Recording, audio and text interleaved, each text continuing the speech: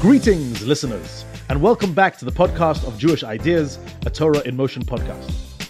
For those interested in the development of Jewish law and practice, the Mishnah is one of the most important works ever written.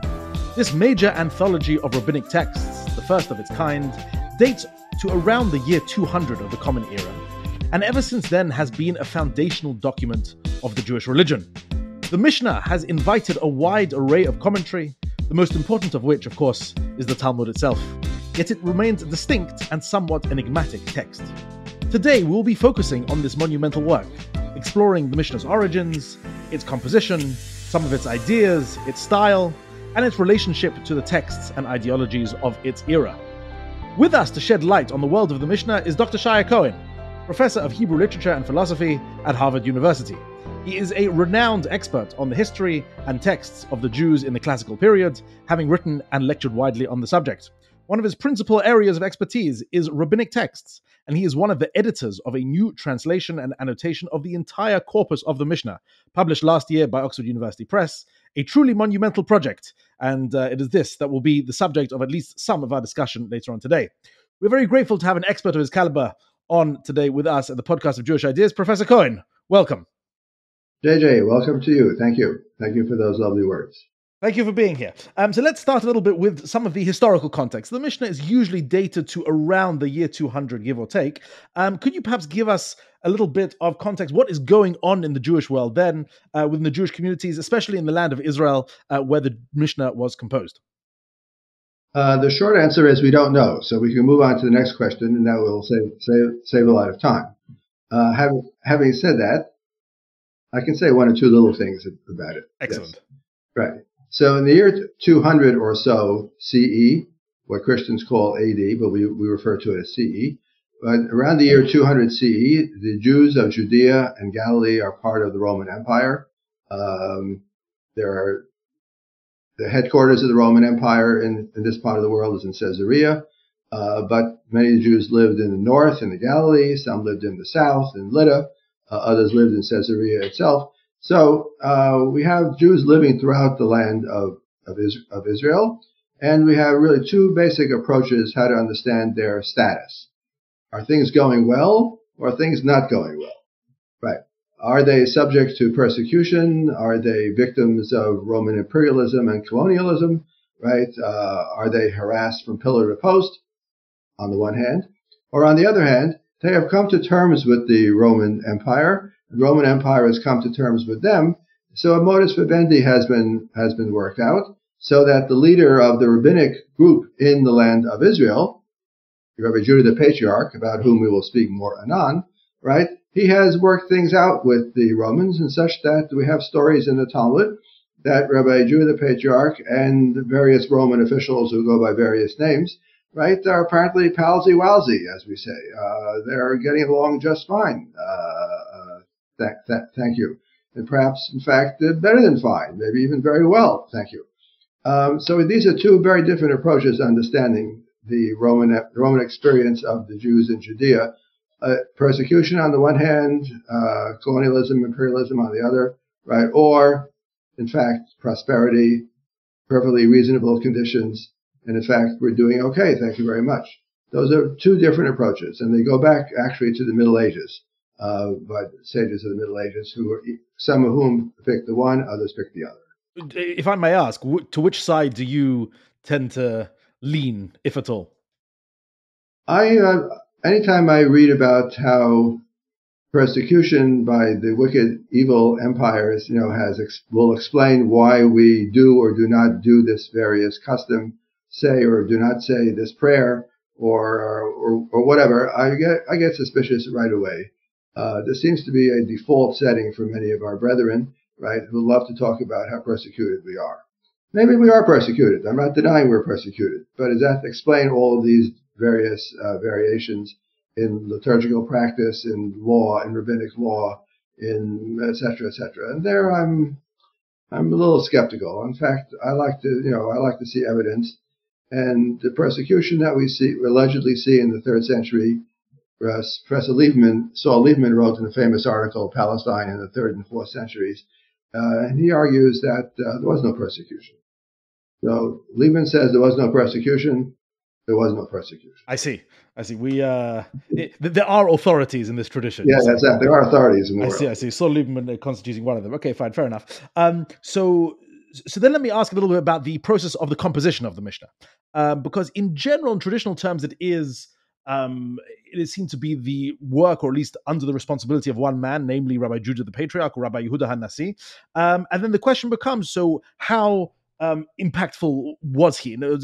How strong was his editorial hand? Was he the author of every word in the Mishnah? Was he merely the editor? Or merely, I say, or was he responsible? Was he the end of a long process? What do we know, or what can we perhaps surmise from the evidence available, to use a more cautious term, regarding the composition of the Mishnah?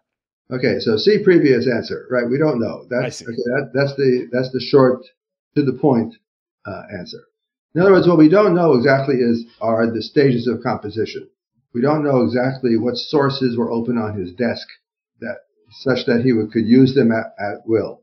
We don't know exactly who wrote what before Yehuda HaNasi, so that we don't know exactly what Yehuda HaNasi did to what was there.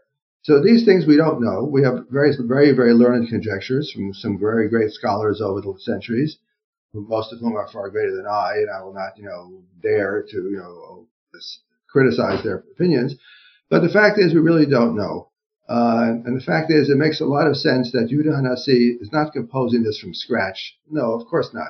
A book of the size and complexity of the Mishnah, no doubt he is incorporating sources. Now, that's always a tricky and devilish word, sources. So what does it mean he's incorporating sources? Does he have actual books on his desk? Does he have ideas? Does he simply have various oral tradents who come through every so often on the Pony Express, right? And then tell them, the latest theories about various sources. I'm making that part up. Forget, delete that, right? But we really don't know. In other words, there's a distinction between saying he, Judah the Patriarch, is the recipient of many traditions, which no doubt he is the recipient of many learned essays written by his contemporaries or earlier. I have no doubt. Written, I'm not sure about. I'll take back written. But that there were sources floating around out there which he used and tried to beat into a uniform shape so that we have something like a uniform style, which we do in the Mishnah. We have over, in English, roughly 2,000 pages in the New Translation. We have almost a uniform style from one end to the other, which is an extraordinary accomplishment considering the pre-modern technology. This is actually an extraordinary thing. So that Yehuda HaNasi tried to create a uniform document, I think we can all agree. That he made up the stuff, we can agree, of course he didn't make up the stuff. That's impossible. But what exactly did he have? What exactly did he get? And exactly in what form? And what exactly did he do? Well, those are questions that are very difficult still. Fair enough. In which case, let's turn to perhaps the one place in the Mishnaic corpus in which the Mishnah itself tries to give perhaps a small version of its own backstory, right? These are the opening Mishnayot of Pirkei Avot, of the chapter often called Ethics of the Fathers. And there is at least some sort, in that first chapter, a brief outline of a traditional history which goes as follows, which is that there was this body called the Anshe Knesset HaGdola, the men of the Great Assembly, who received the tradition, whatever exactly that was, and then passed it on to a series of seemingly a sort of a duumvirate, a two-headed form of leadership, various generations of Ishmael and Atalion and Hillel and Shammai, etc. And then eventually, I suppose, to the Chachamim, to the rabbis. These are called the pairs, usually. The pairs, yes, correct. P-A-I-R-S. And P-A-I-R-S, yes. Precisely. So my question, I suppose, is, is this considered a reliable backstory? Is this supposed to be some sort of comprehensive history? Is this just a highlights of what the rabbis consider to be their chain of tradition? How do contemporary scholars view these Mishnayot? Yes, well, just to lay out some initial orientation to the question. Mm-hmm. So there are 63 tractates in the Mishnah. Avot is one tractate. So even if you want to regard Avot as an infallible source for what it narrates, and I'll come back to that in just a moment, right? We have to recognize that Avot is one tractate out of 63. Having said that, it is a very unusual tractate. Right? It's rhetorically, literarily, compositionally, it is unlike any other tractate in the Mishnah.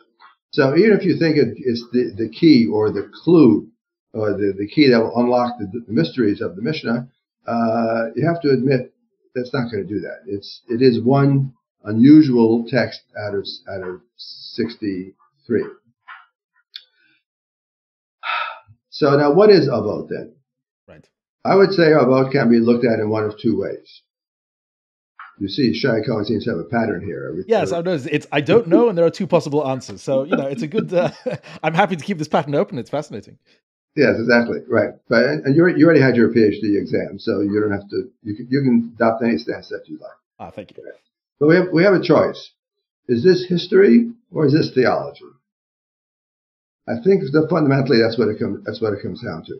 If it's history, and there are many scholars who in fact have tried or have assumed, perhaps better, right, have assumed that this narrative in the first chapter of Avot, which begins with Moshe Kibel Torah Sinai and goes down to the houses of Hillel and Shammai, Yochanan and Zakkai and his five disciples, right. So many scholars would assume that this is, quote, historical. This is bona fide memory. This is bona fide tradition. This, in fact, is a brief window, alas, but a window, right, into how the sages understood themselves, and there's no reason to doubt what they say. So these scholars would argue. So, for example, Anshe Knesset HaGedolah, the men of the Great Assembly is how it's usually translated. What do we know about the men of the Great Assembly? Well, they're referred to right here in chapter 1 of Avot. So, well, there you go. So this means, therefore, that the men of the Great Assembly were a historical enterprise, were some sort of Senate, Supreme Court, judge, body of judges, teachers, etc., right? Is that the way we should look at? Or do we recognize that Anshe Knesset HaGedolah are extremely poorly attested? Take away this reference about you're left with even less than what you had to start with. And the whole thing is probably, say this too loud to upset the neighbors, right? It was made up, right? We have a reference to the men of the Great Assembly, or some sort of phrase like that in the first book of Maccabees, if I remember, it was chapter 14, if I remember correctly, that there was a great assembly at the temple in Jerusalem. So we have various mysterious, shadowy echoes of something. Right? And it's very possible that the sages after 70 who began to work on what we call the Mishnah, right? They were trying to put together into some coherent language and some coherent form what we might call a history or a proto history. But in fact, there's almost nothing there. It's simply naked, because if it's real, they didn't know anything about it either. They have no bona fide tradition short of the fact that this thing exists. And then they make up all kinds of stories. Well, they produce the prayer book, they produce, our Torah reading customs go back to Anshe Knesset HaGedolah, or various other such things. But I would say, summary, Professor Cohen, you're talking too much. Keep going, please. It's theology. It's not history. Avot chapter 1 is not history. It begins with Moses, Moshe Kibel Torah Sinai. That sounds like a theological statement to me. Moses received the Torah, or a Torah, or I'm not sure exactly how to translate it. Moses received Torah. Oh, let's leave out the article. Moses received Torah at Sinai and transmitted it to Joshua. Now here we're zooming through our biblical history, and what are we trying to do? We're trying to say, what's the theme of chapter 1? Our rabbinic tradition is authentic. Our rabbinic tradition comes from God, comes from Moshe, comes from God to Moshe, from Moshe to the elders, to the great teachers through the generations, through these mysterious pairs, whoever they were exactly, which we really don't know, right? These mysterious pairs, right? So that the bottom line is, by the time we get to the Mishnah, by the time we get to Yochanan ben Zakkai and his 5 disciples, where chapter 1 ends, right? We can say securely, we who are believers, we who are accept the truth of what our sages have taught us, we know that it's true. Now, that's not true in a historical sense. That's true in a theological sense. It is true because it comes from Moshe. It comes from God. We can trust it. It is reliable, right? That's how I understand about chapter 1. It is fundamentally a theological statement, not a historical statement relying upon ancient records and archives and etc. That's not likely. Interesting. So going on that theme of history, there's one remarkable element of the Mishnah, one remarkable stylistic feature of the Mishnah, which is that it doesn't seem to either acknowledge or to be terribly interested in its own place in history, if that makes sense. Meaning, that is correct. It is written or composed in the century following major wars, following the destruction of the temple in 70 CE, through a series of smaller wars, generally known as the Kitos Wars in the 110s and the 120s, and of course the major disaster, which is the Bar Kokhba revolt, the failed Bar Kokhba revolt in the 130s, which in which most of the country was laid waste and incalculable amounts of Jews were killed. And yet, that's all true. Sorry, but the Mishnah doesn't seem to attest to any of this. Doesn't seem interested in any of this.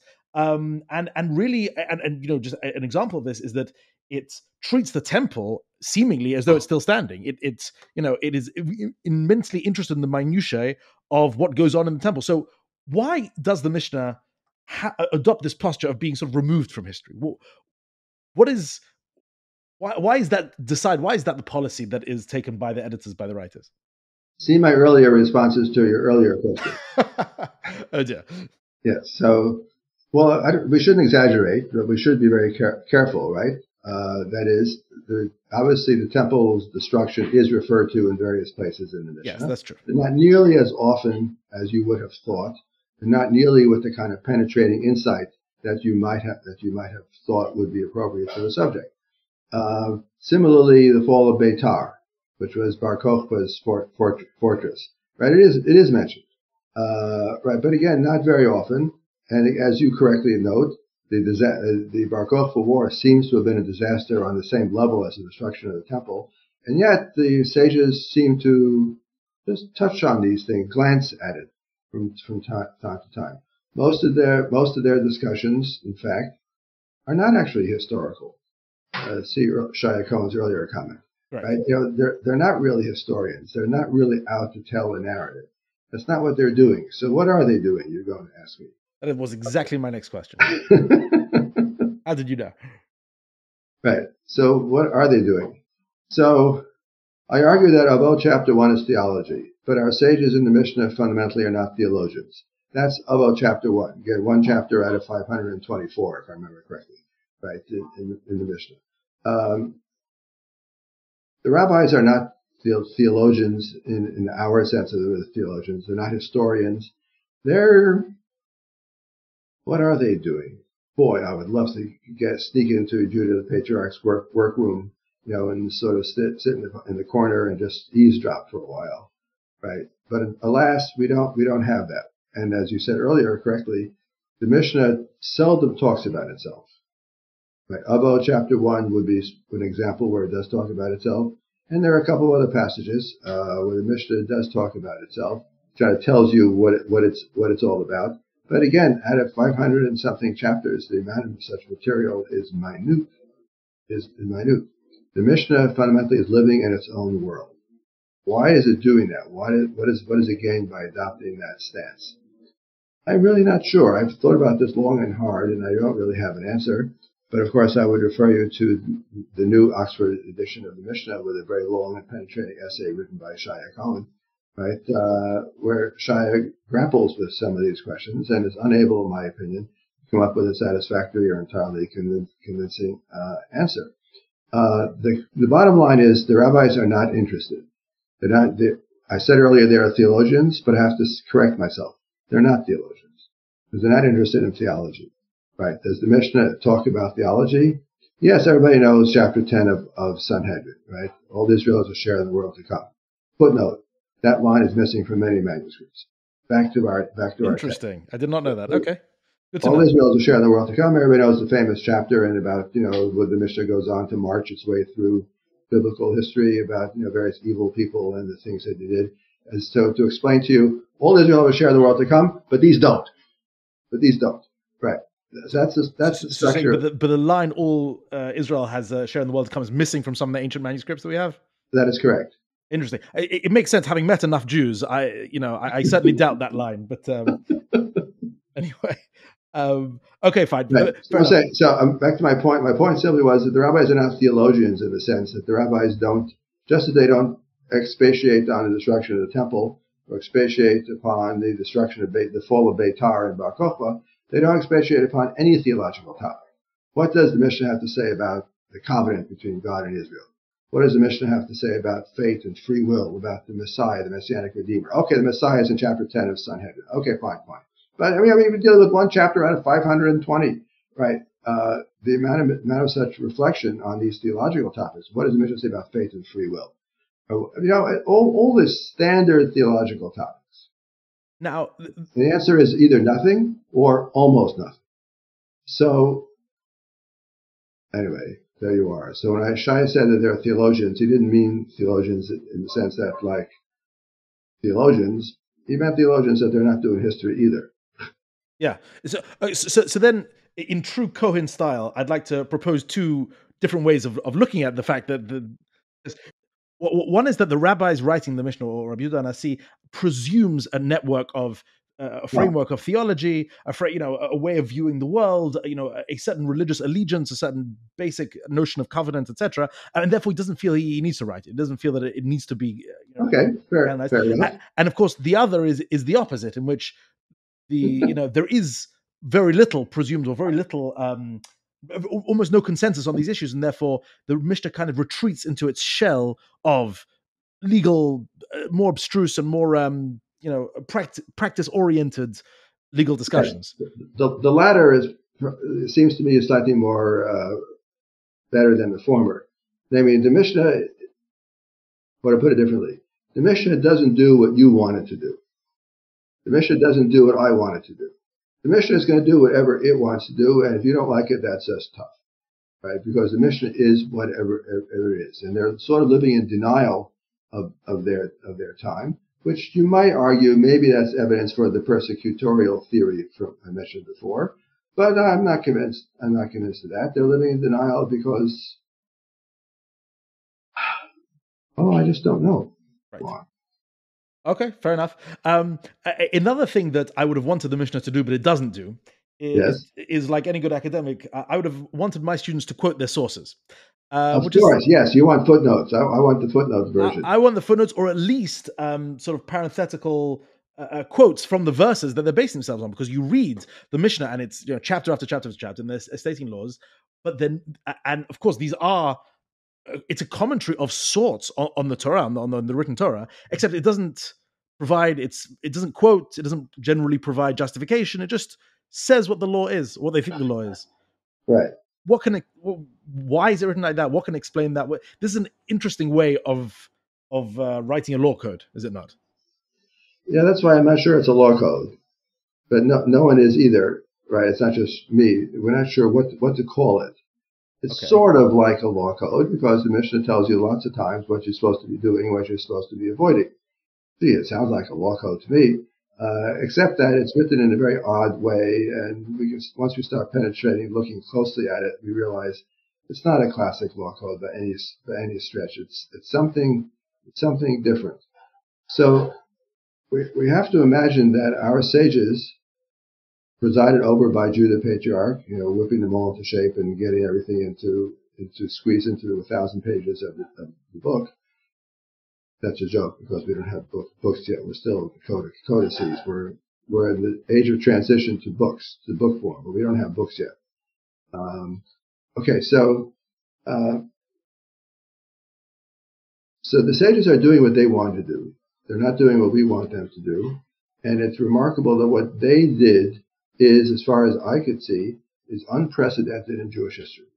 Right? There is no book before the Mishnah that looks like the Mishnah, sounds like the Mishnah, feels like the Mishnah, has the texture, the Mishnaic texture, or in fact has the kind of orientation towards discussion, dispute, proof, counterproof. Right? Again, the Talmud expatiates more fully in this rhetorical mode of argument. Mishnah has argument, but it's typically short and dry. Rabbi Akiva says this, Rabbi Ishmael says that. Rabbi Ezra says this, Rabbi Joshua says that. Rabbi Gamliel says this, etc., etc. But we have typically pairs. Why pairs? We like pairs. Right? Typically, most arguments in the Mishnah reduced are two, X and Y. Yes, no, right and left, yin and yang. Right? Don't they ever have 3 and 4 times different arguments? 3 occasionally, yes, I think. Yeah, 3 occasionally, but once again, this is highly stylized. Highly stylized. Similarly, I assume when Rabbi Eliezer says tameh and Rabbi Akiva says tahor, impure, pure, when the sages, 2 of the classic sages of Eliezer and Akiva are going at it, right? I am assuming that Rabbi Eliezer said a lot more than the word tameh. Right. And I assume that Rabbi Akiva said a lot more than the one word tahor. I'm assuming that Rabbi so-and-so said a lot more than guilty or liable, and Rabbi so-and-so said not guilty or not liable. Right? I'm assuming that there's a whole discourse that would have filled up a day, a week, a month. No. Well, where is it? Yes. Why doesn't the Mishnah read like the Talmud, essentially? Exactly. So we're asking is, why is the Mishnah and not the Talmud? So the Talmud, of course, as we all know who love and study Talmud, right, is full of, in fact, proofs, counterproofs, quoting scripture, quoting other verses from scripture instead, quoting Rabbi so-and-so opinion over there because it reminds me of the opinion over here, and the argumentation over there somehow we think may have some bearing on the argumentation over here. That's every page of the Talmud is like that. Right. The Mishnah? That's not what they're doing. They're doing something different. Is it a pedagogical technique? Because, of course, it's far easier to learn by heart a Mishnah that says, Rabbi Akiva Omer Tahor, Rabbi Eliezer Amar Tameh, and that's it. And that's much easier to remember than, a massive folio of Talmudic discussion. Is the reason it's written in such a crabbed and sparse format, is it because they wanted people to commit it to memory? Is that possible? That's a great idea, although all of us know that in our history through the centuries, we have been blessed with many great scholars who are able to memorize anything and everything in enormous quantities of material. I mean, we can all think of people who are blessed with this kind of memory. So I'm not sure that's the whole explanation, but yeah, the Mishnah is highly stylized. In that sense, people have argued, well, maybe that's to make it easier to remember, to memorize, to refer to, because it is so highly stylized. It is so formally prescripted. So, yeah, maybe that's it. Then let me go on to another. Again, there's so many curious facets or curious characteristics of the Mishnah that those of us who've been learning the Mishnah since childhood are so used to that we forget how unusual it is. There's another one I want to bring up, which is the constant presence of arguments, right? And this is strange because you have nothing. Starting from page one, paragraph 1, right? From page 1, paragraph 1, all the way till right at the end, the whole thing is arguments. And this is strange because, as we know from the Tanakh, it's not a running form of arguments, and neither are any of the other texts from the the Book of Maccabees or the Qumran literature. It's not running arguments, but the Mishnah is. This is odd, no? The Mishnah is, and as far as I could see, it is the first such Jewish document that is of this quality, this type. Namely, here's the case. Case is A, let's say. And Rabbi X and Y disagree about A. Right. What's next? Next paragraph. There's paragraph B. There's case B. Once again, Rabbi X and Y argue about paragraph B also. And we continue this way for several hundred pages, or in the New English, the Oxford English translation for 2,400 pages. We just go on and on and on and on, right? In which we simply have a position of Rabbi X says this, Rabbi Y says that. Now here comes the key point. Rabbi X and Y, as far as I could see from the nature of the society in which the whole thing is embedded, right? X and Y do not regard each other as heretics. Right. X and Y do not regard each other as wicked or evil. X and Y do not regard each other as people who rejected the divine Torah. On the contrary, it's just the opposite. Right? This seems to be the way that they are expressing their Torah is precisely through argumentation. Now again, it's not the rhetorically embellished argument we have in the Talmud. true. That's going to come next. That's down the road, right? But here in the Mishnah, as far as I can see, is the first such document anywhere. Qumran scrolls are happy to yell at fellow Jews for doing things wrong. And we find that in various places in the Qumran scrolls, in a very different attitude than we have in the Mishnah, where we're going to say Eliezer and Rabbi Akiva, right? So they'd have a spat, right? But fundamentally, they belong to the same partnership, the same network. What's the right noun to use? Yeah, network, the same.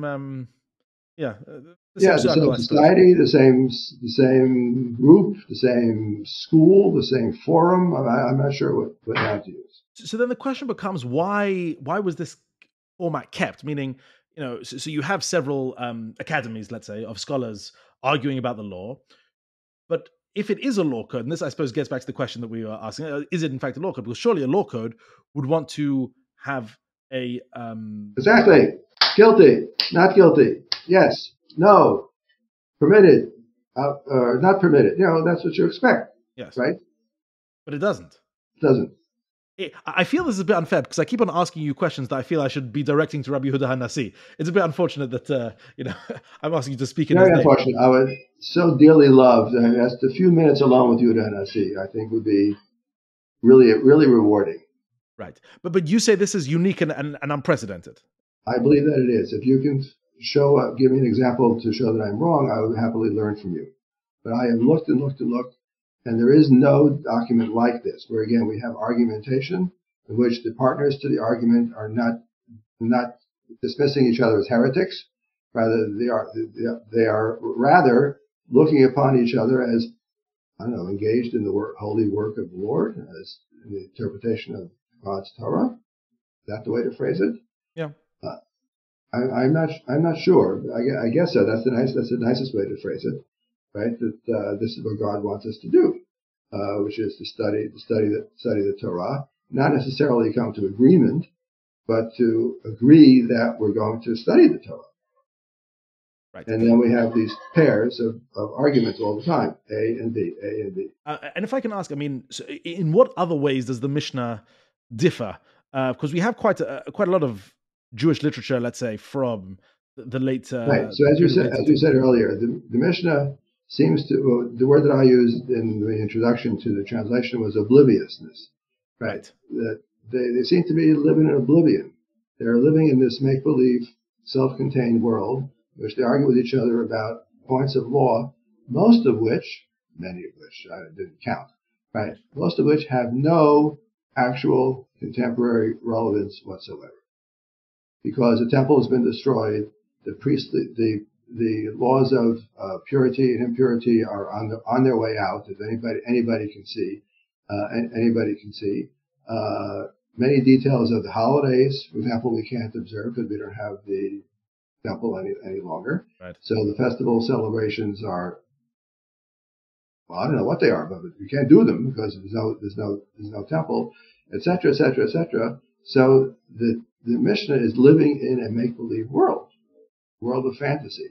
Right? Do you think it's reasonable that the rabbis writing the Mishnah would have expected the world of the temple to return, given that the Bar Kokhba revolt had failed, spectacularly failed, and the country had been essentially laid waste only half a century earlier?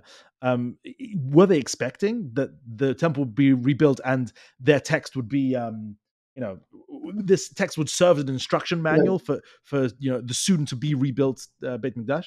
Right. This is a commonly held view. As always, I like to find evidence for these views, like these macro views that will explain to me the Mishnah. And I'm not so sure that the sages believed in the return of the Messiah. I believe, sure, that sounds very plausible, given what we know about the Jews of antiquity. Right, they're always living on the edge. Okay, so they lost. The temple was destroyed. Right, the land of Israel was laid waste in large chunks, especially in the south. In the south, not so much in the north, but especially in the south. And therefore, many Jews would have presumably felt a strong yearning for the rebuilding of the temple and the return to Jerusalem, which, by the way, may I remind you, the Romans have kicked the Jews out. So there are no Jews anymore in Jerusalem. Right. So it was illegal, We need to return to Jerusalem. We need to return to Judea. We need to rebuild the temple, right? And many Jews would have believed that. I find that completely plausible. Interesting. I know, by the way, as soon as you opened your mouth and said that this is a commonly held view, I know that this is a term of abuse coming from you. So that's something you're about to shoot down. It would be nice, wouldn't it? If the rabbis in the Mishnah had said something akin to what I just said.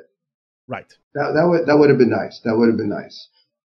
Instead, they give us this never land, this fantasy land, inhabited by the Mishnah, inhabited by the sages, inhabited by the priests, inhabited by the temple. Right? It's all this fantasy world, which doesn't exist in reality. But if you want to close your eyes, you can just pretend. Well, maybe it's on its way back. Right. This, I suppose, gets the question underneath this, which is whether Jews resign to their fate or not. Were they right? For those listeners listening on audio, Professor Cohen just shrugged his shoulders. That wasn't clear to our listeners, but yes, it just shrugged his shoulders. Okay, I want to draw attention a little bit to something else regarding the Mishnah, which is regarding its sectarian context, in the sense that that's a difficult question. Okay, yes. So there are some who claim that the Mishnah was composed or can be explained in large part by the rabbis' desire to separate themselves, let's say, from Christianity, separate themselves from other Jewish, what they considered heretical sects, of various kinds. Could you perhaps speak to this a little? I think there's no question, which means, of course, there is a question. As you know, as soon as a professor says there's no doubt, you know right away, of course, that there is doubt. Yes. So just to make it clear, right? So there is no doubt, right, that the Mishnah in part derives from sectarian sources, i.e., Second Temple Judaism was a complicated thing, lots of different schools and thoughts. I'm not sure what labels to put on them. We want to call them Pharisees, Sadducees, Essenes. I'm not sure what we gained with these labels, because these labels are fundamentally also unknowns, right? But we have various groups, and no doubt, which means doubt, and no doubt, right? Many of these schools of thought, these whatever we call them, right, feed into the Mishnah. So, in an earlier article I wrote many years ago, trying to identify what are the kinds of groups that would have been the sources for the Mishnaic legislation. So, priests, for sure, maybe some sectarians, right? Maybe, I'm trying to find social groups, right, that would have contributed to the Mishnah. And I think there would have been many. Now, the interesting one is, well, how about heretics? How about heretics? Do they contribute to the writing of the Mishnah? Right? The Hebrew word is minim. Right. Min is a heretic, minim are heretics, and minut is heresy. This is the standard translation. I have nothing better to offer, so I'm perfectly happy to live with it. So it's interesting that the Mishnah does refer explicitly with these terms, min, minim, minut. But as usual, the Mishnah will disappoint, because out of the 2,000 something pages of the translation of the Mishnah, I think 3 or 5, right, contain texts that refer to these labels, these categories. And who or what, in fact, are these categories, and what do they mean, and what's their implication? So my good friend, Daniel Bayarin, whom I've known for a very, very, very long time, and I say this because I'm trying to be very friendly to someone whom I respect immensely. He's a very learned guy. So Professor Bayarin argues, right, that the Mishnah is creating a world which recognizes heresy. And before the Mishnah, we don't have any text that recognize heresy quite this way, and therefore, contrary to what Professor Cohen said earlier, where the Mishnah is a kind of broad, expansive, inclusive sort of umbrella, right? Professor Bayarin is arguing just the opposite, right? That the Mishnah is exclusive. The Mishnah has invented a category of heresy which was previously unknown. Well, here I come back to my numbers. Add up all the references to min, minim, and minut in the Mishnah. How much are you going to get? I've done this. You've actually sat and added up the numbers. Yes, you have around 9 passages, and it adds up to 2 pages, 3 pages, right? Remembering the Mishnah translation runs to well over 1,000 pages in this translation, and the new translation to 2,400 pages. In other words, this one could read through the whole entire Mishnah, and just as one might occasionally overlook the fact that the temple is destroyed, you can also overlook the fact that there are heretics, because the attestation for this category is in fact slim indeed. Now I would argue the great accomplishment of the Mishnah is, as I said earlier, just the opposite. Not that we're living in a world full of heresy who need to be kept out. We're living in a world of diversity in which we want to keep everybody in. Why? Well, the temple just destroyed. The Romans, give us their bloody nose. You gotta be reasonable here. Try to reestablish Jewish society, or something like that is, I think, going on in the Mishnah's view. So, having said it, go back to heretics. So I have no doubt that heretics also, there being various groups who are labeled with the label heretics, may also have contributed to the Mishnah alongside the various other groups.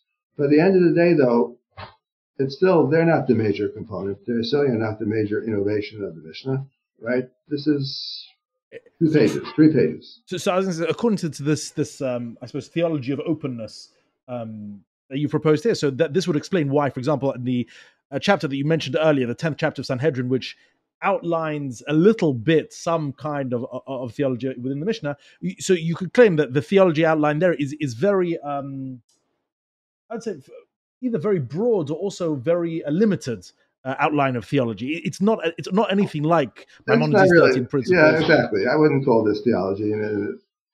Are you going to compare this with Augustine? Right. Are you going to compare this with Gregory of Nyssa? You want theology? I'll give you theology. Right. That's theology. Right. But this in the Mishnah, a few statements, vague and inconclusive.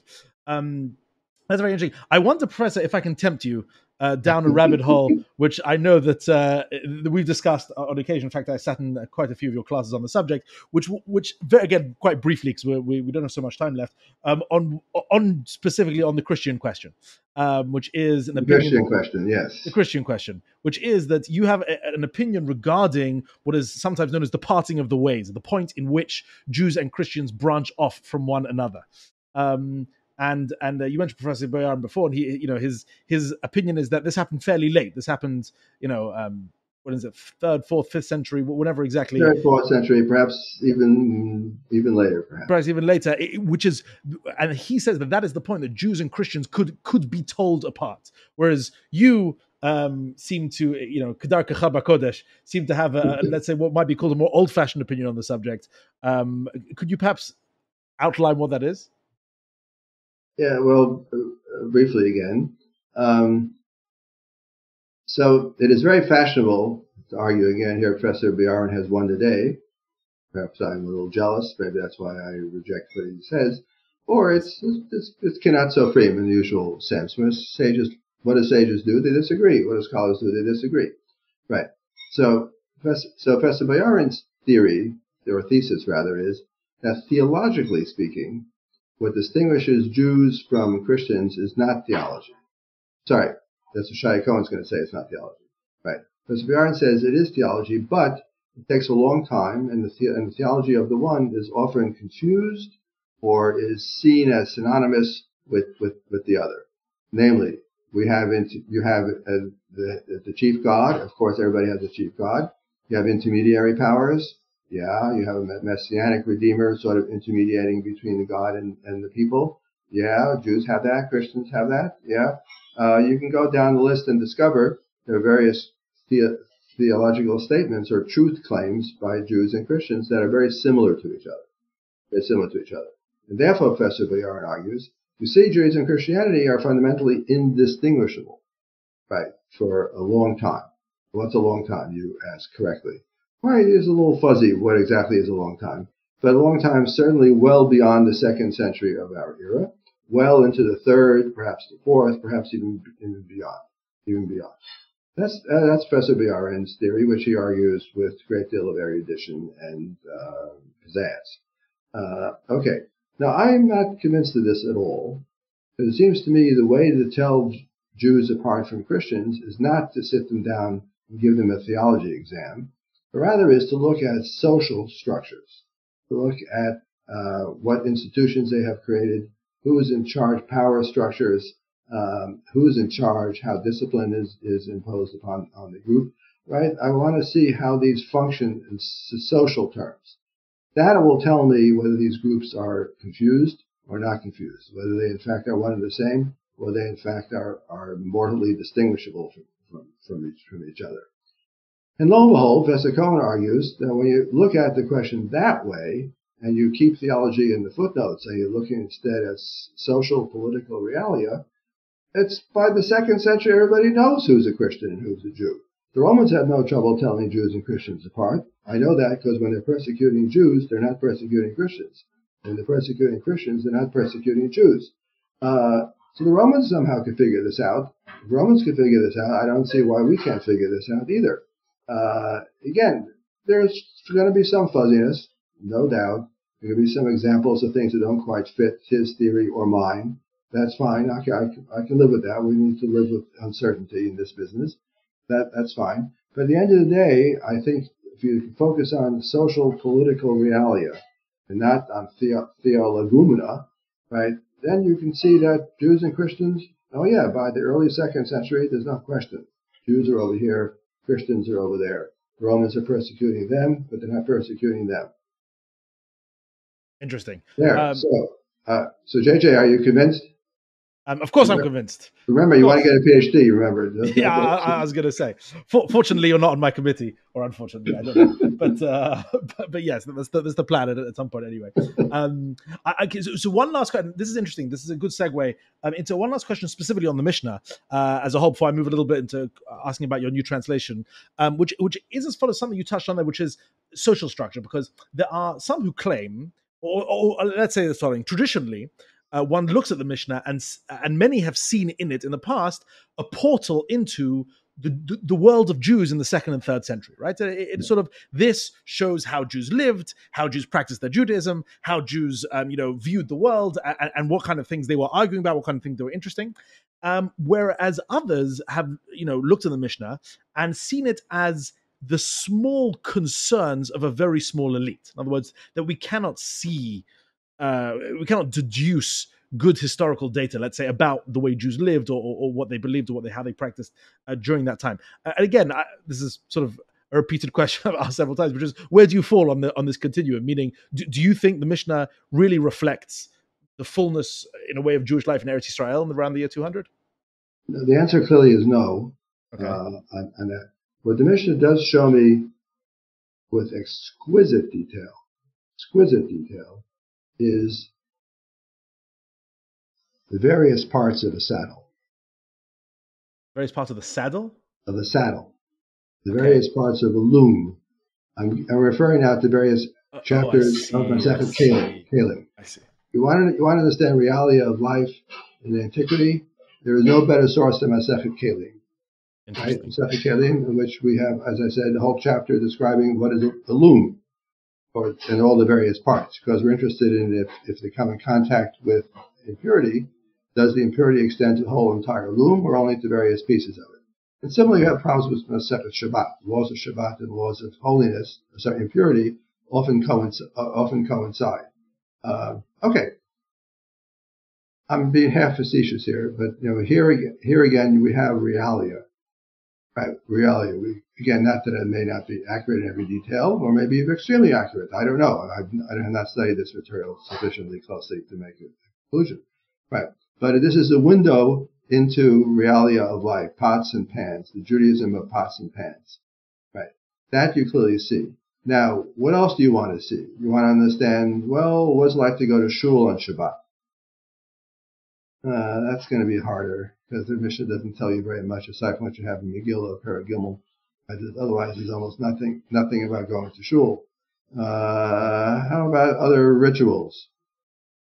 Well, here is where the Mishnah disappoints, right? The Mishnah does not describe for me what's it like to go to shul on Shabbat. What is it like to have a whole village with the Eruv around the village so that everybody is eating together? Well, that's kind of a very powerful social boundary. So tell me more about it. I'd love to know more about it. How did this work exactly? Right. So there's so much that the Mishnah doesn't tell us that we actually feel disappointed when you see, well, they could have treated these subjects the same way they treated Masechet Kelim, where they're treating a saddle and a loom, which is extraordinary detail. It's almost impossible to figure out what on earth is going on. I can't figure out exactly.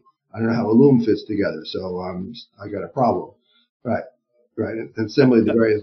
Those weren't on your doctoral exams, Professor? No, yes, or the various parts of a saddle. Right. Or the famous book by Yonatan Brand, Klei HaCheres Mishnah Talmud.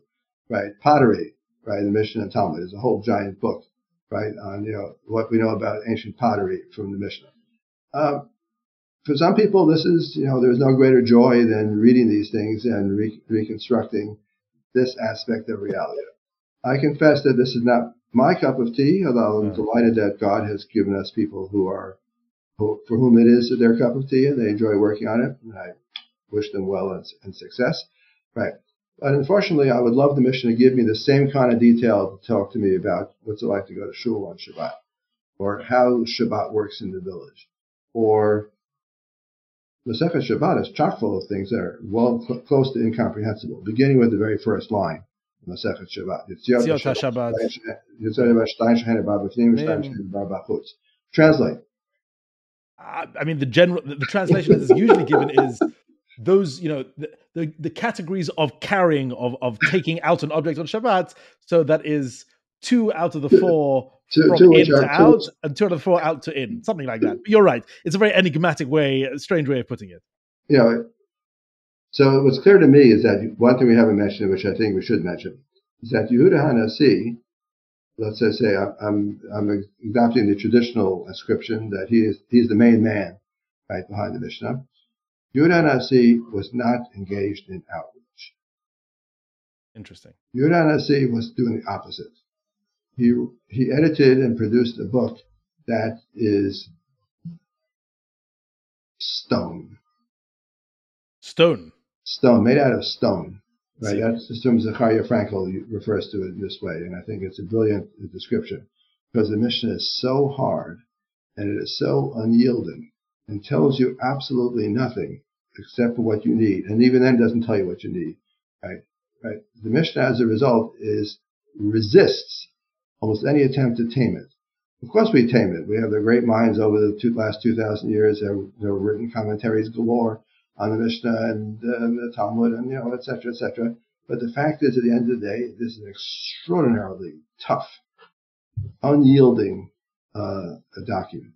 And if your goal was to spread the light of knowledge of Torah to the masses, then the Mishnah is completely the wrong way to go about it. I see. So it's an internal rather than an external document. Correct. That's what I would argue. I would argue it's written by a small group, coterie of experts, right, for a small group of coterie of experts. And as far as the other people walking down the street, they don't know what's going on, well, that's their problem. Interesting. Whereas what I suggested earlier is that the Mishnah is written in a very sparse way precisely to allow for, let's say, non-scholarly folk to be able to memorize. As I said, let's start with Masechet Shabbat. It's Yota Shabbat Steiner Bavafnim. Right. JJ, can we make sense out of that? Yes, we put our heads together, we can work on it. Right. Yeah. No, I admit defeat on that one. So excellent. So talking of centuries of taming the Mishnah and domesticating it. Let's move on. A recent enterprise, I understand. Precisely. So I have heard, a recent enterprise. Now, you are one of the 3 editors of a major, a new translation and annotation of the Mishnah, put out last year by Oxford University Press. As you said, it runs to 2,400 pages. I think I'm doing you a bit of disservice from saying that you are one of the editors. You were the one who came up with this idea, who pushed this idea, who essentially shepherded it. I mean, yes. Yes, no. That is correct. I'm happy to share my work with my friends and neighbors. Right, Chaim Lapin and, alas, the late lamented Robert Goldenberg, who, alas, did not live to see the thing completed. He lived long enough to know that we were going to finish it. I mean, he was literally on his deathbed, and he held the proofs in his hand. So he knew that we had succeeded.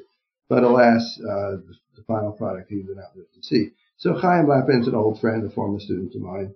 So I began the project as a solo project. I remember thinking to myself, I know the Mishnah is hard, but gee, how hard is it? I've been studying Mishnah since the 5th grade. Can't be that hard. Can't be that hard. Well, so I decided to pick Masechet Shabbat as my opening Masechet to see how long this would take me. And after working on around half or so of Masechet Shabbat, I then did some quick calculation, and I realized even 120 years from the Eibishter wouldn't be sufficient to complete the task.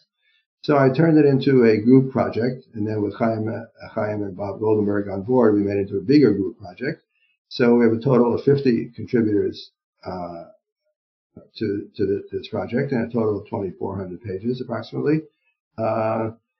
And of course, as I look, every time I open it up, I'm always terrified that I'm going to find a mistake or I'm going to find a typo, and I just don't. I can't worry about it anymore. It's not perfect. I fully agree. It's not perfect. Maybe someday Oxford will produce a second edition. Maybe we're coming out with a paperback. It's coming out in the fall. Oh, it is? Oh, good. Yeah. Because I was going to say, because usually when I talk with a guest about a book, I actually hold the book up in my hand. Unfortunately, I don't have a copy of the 3 volumes of the Mishnah from Oxford University Press, because I believe that the current going rate, you have it in your hand, but I believe the current going rate is $680. No, that was the initial price, and I had a friendly series of arguments with my friends at Oxford University Press, where I tried to convince them that this was completely the wrong strategy. They completely got it wrong. So I don't know if it's because they listened to me or they didn't listen to me, but whatever. But come the fall, God willing, Oxford has told me we're going to publish a soft cover edition in 3 volumes for a total of $85 American. Wow. Okay. All right. $85 American. I said, okay, that you are forgiven.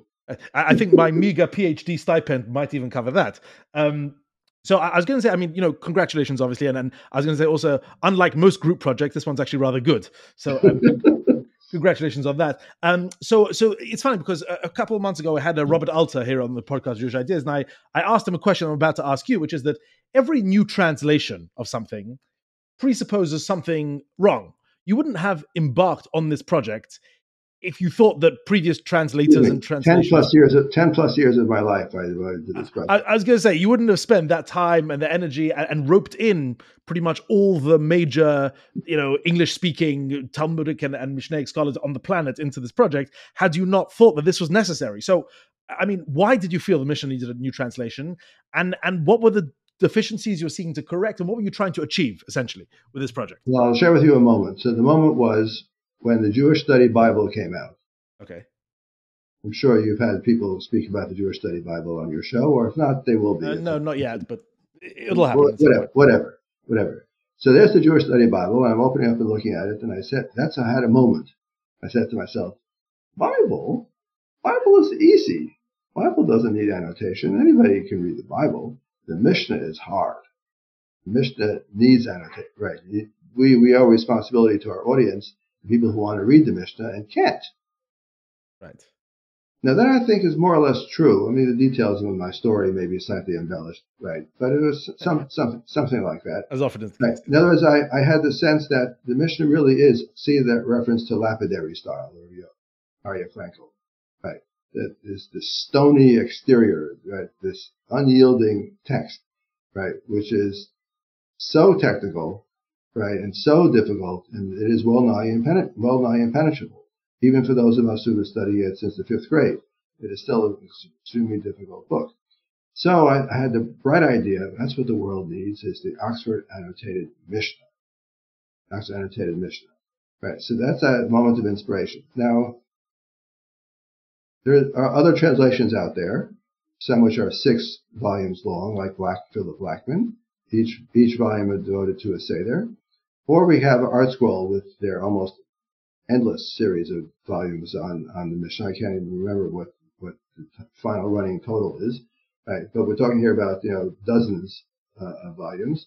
So our goal was, and here I did Chaim and Bob Goldenberg joined me in the vision. The goal was to provide enough information to the reader so the text makes sense, and then to stop.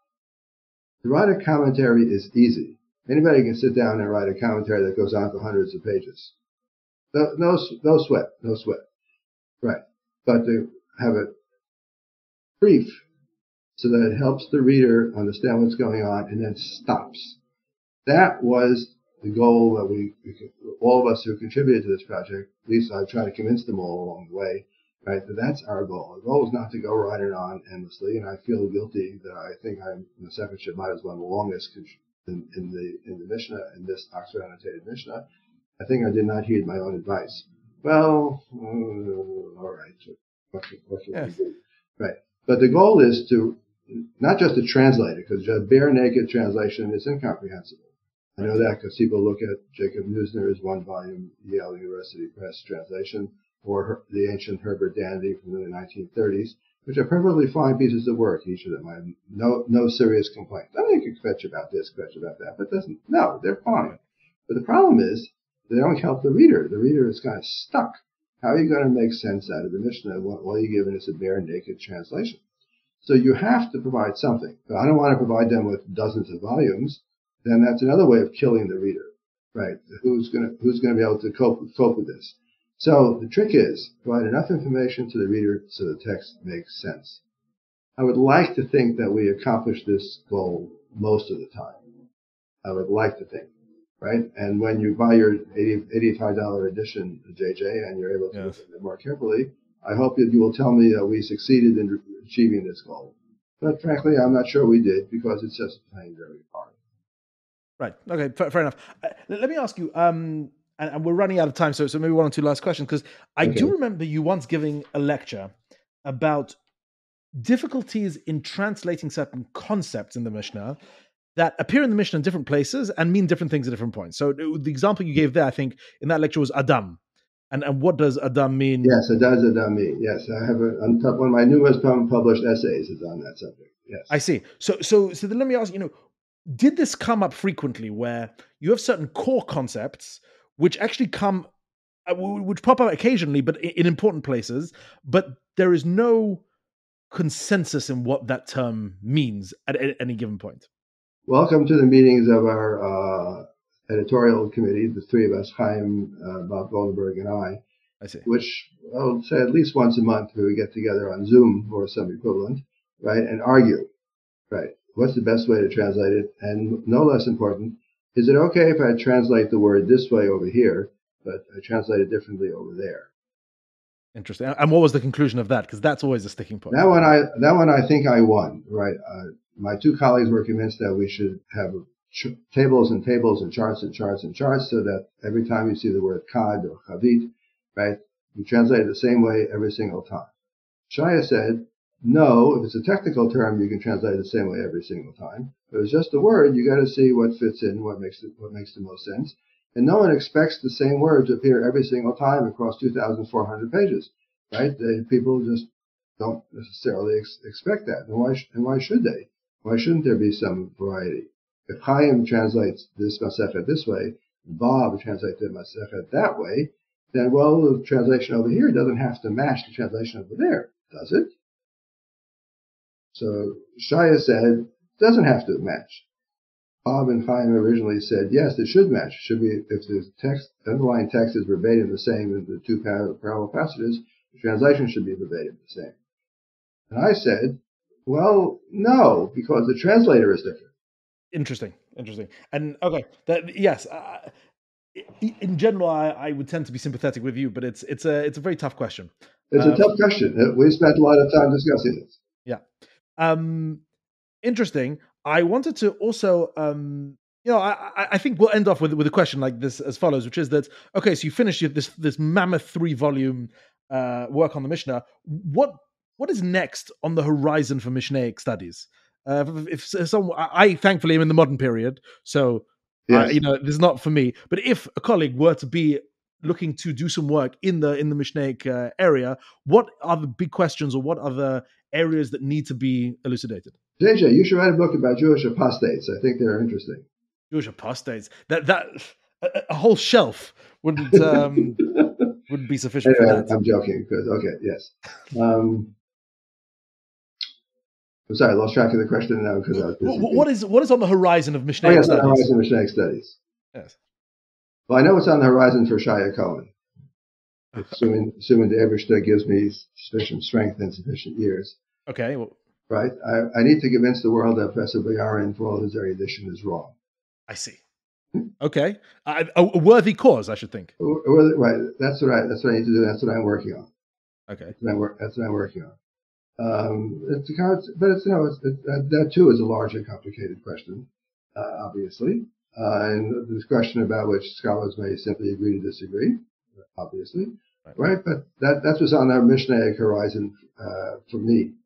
On the rest of the world, I think, well, a few years ago, we all discovered Iran for the study of the Bavli. We realized that the Bavli is an Iranian document or written in Iranian society, and consequently, perhaps we should devote some knowledge, some time and energy learning Iranian. So that was a discovery of 20 years ago, let's say, something like that. So wonderful. It took scholars that long. There's there's an analog to that going on, which is to say that people read the Bavli and they find Christianity everywhere in the Bavli. You mean the Bavli? You meant the Mishnah? No, I meant the Bavli. The Bavli. Okay, fine. Interesting. Right. The Bavli is more capacious than the Mishnah, right? Yes. So the Bavli has all kinds of stories that are hidden or huge testimony to interactions between Jews and Christians. Again, this sounds like the Boyarin-esque thesis, and maybe in fact it is, but this has been, for the last 10 years or so, there's been a great deal of discussion of looking in rabbinic literature for covert allusions to Christians and Christianity. And maybe this is what Professor Cohen is going to have to deal with ultimately once he ever finishes his current book. Is that true? Do we have these numerous covert references? But there is a clear sense out there in the world that the Bavli is a place to look. The Bavli is encyclopedic. Bavli has diverse coverage of all kinds of questions. The Bavli is even larger than the Mishnah, more wide-ranging than the Mishnah, and full of all kinds of stuff. The Bavli is like an encyclopedia. And that, I think, is where we're going right now with the Bavli. Once we took care of the Iranians, the next thing to do in the Bavli is Christians. And that's what's happening right now, and maybe Professor Cohen will contribute to that discussion or not. Okay. That sounds fascinating. Professor Shaye Cohen, thank you very much for joining us today on the podcast Jewish Ideas. This has been a pleasure. Thank you, JJ. I had a lovely time chatting with you as always. Yashar Kafachan to you, and I wish you continued success. This has been the podcast of Jewish Ideas by Torah in Motion, produced by Elisha Kelman and myself, JJ Kimchi. Edited and mixed by Elisha Kelman. You can stay up to date by subscribing in your favorite podcast app. To support more thoughtful Jewish content like this, please visit torahinmotion.org/donate.